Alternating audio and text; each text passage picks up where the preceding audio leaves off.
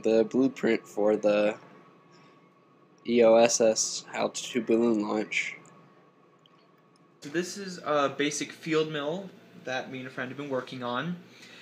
So at the bottom we have a stationary plate that isn't grounded, and then right above that we have a rotating plate that is connected to a case fan from a computer, and the spinning plate is grounded by this little brush here that comes to this wire, and then this plate here is our sensory plate, which goes in on top.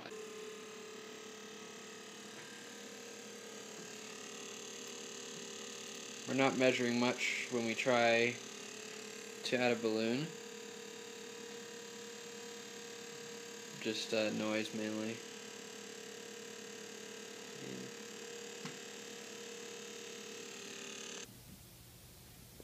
Here's the high altitude balloon payload. Getting ready for final launch this Saturday. As you can see, here is the 2-meter dipole for the APRS beacon, which is the device that transmits the location and temperature and pressure via ham radio frequencies using the APRS system. It's a 300 milliwatt transmitter with a track soar. Inside we will host the battery packs, the data logger, and the switches. The data logger's on that bottom right side. You can see a little SD card slot, which logs all of the data for the experiment on the top of this can. On top of here is going to be a field mill, which is a device to measure electrostatic fields, or the DC electric field at high altitudes.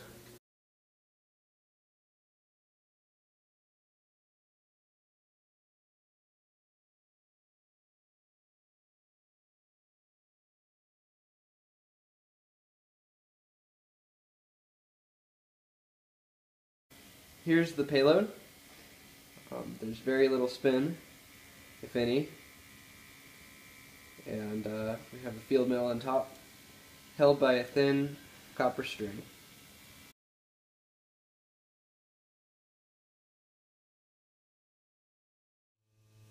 Here's the final prototype for the launch tomorrow, and our data loggers feed it directly into processing sketch on the computer, with the field mill almost entirely assembled. As you see, if I put a jacket near it, we really start picking up voltages.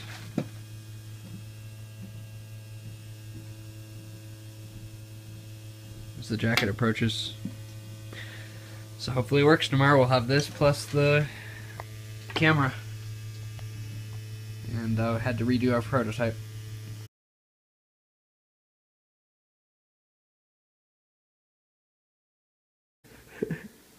Up bright and early. With your hot dog and enchilada breakfast. Mm-hmm.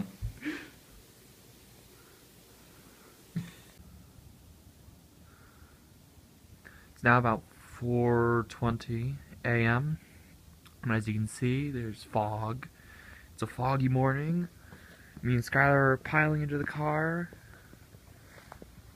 That's Skyler there. He's working on APRS, doing the last touch-ups.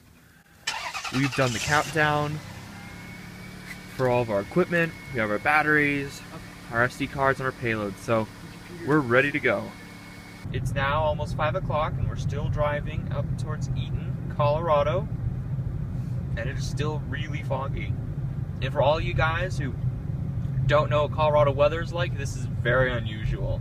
Here's our payload. We have an APRS transmitter to beacon the location with the GPS, and a field mill which measures the static electricity, or the voltage DC up at high altitudes. What this rotating shutter does. So that's our payload. Great. And what'd you come in weight-wise? About 500 grams total with the camera that here. Cool. And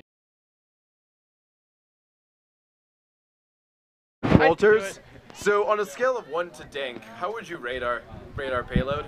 50 danks. 50 danks? 50 danks. Can you give a dank thumbs up of approval? Dank to the dank! It's the official chase vehicle of the DSA Radio Club. A lot of these antennas aren't connected. Yeah.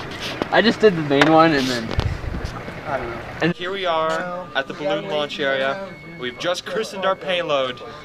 And here is the gorgeous Angel holding the machine of dank. Guys, just aim it to make sure it hits. Keep going, Benji. If the balloon starts blowing, open hands, no punching.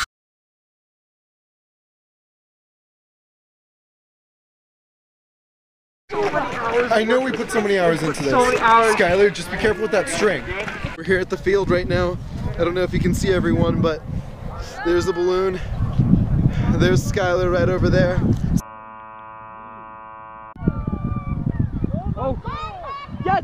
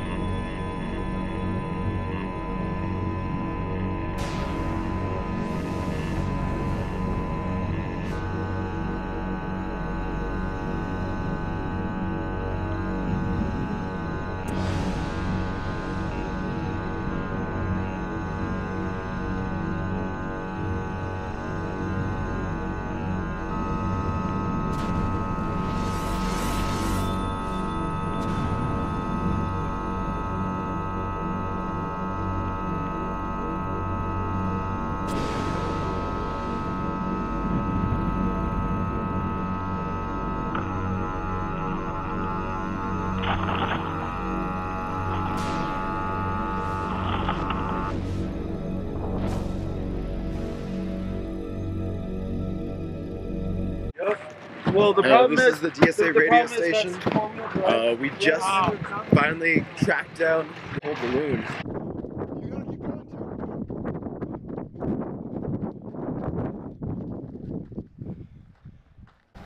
Oh, there it is. There it is.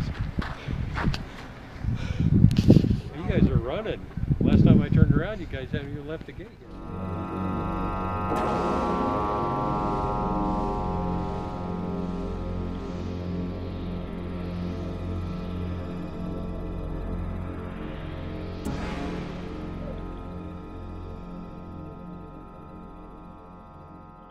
Wait, no, don't touch it.